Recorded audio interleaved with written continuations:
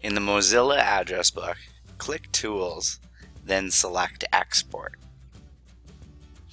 Change the Save As type to comma separated and give it a file name and save it to where you can find it later.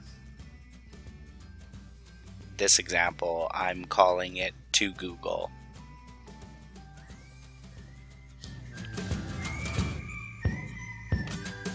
Now go to Google Drive at drive.google.com in your Chrome browser and upload the CSV file you saved from your address book export to Google Drive. Then in Google Drive on the web, right-click on the file in your My Drive and click Open With, then select Google Sheets. Your CSV file will open in Google Sheets and you'll need to correct the column names with the data in those rows. The Mozilla Address Book for some reason exported my contact phone numbers in a column row called Web Page 2.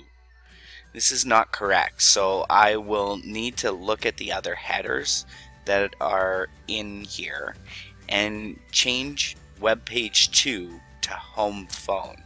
So I'm just going to copy that field and then paste it in our Web Page 2.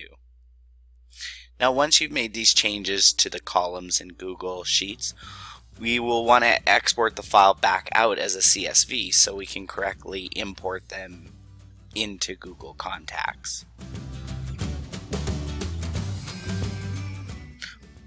Select File, then choose Download As and choose comma separated values CSV current sheet.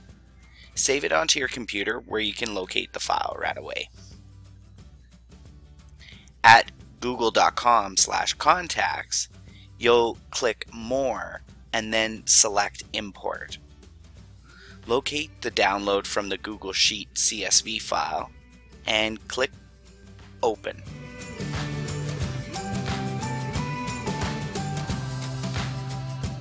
Here it is to google.csv and notice it doubles up the file name. Then click Import. That's it. Your contacts should be correctly imported from Mozilla Address Book and all the fields should be placed where you need them to be. Thanks for watching. I enjoy your likes, comments, and subscriptions.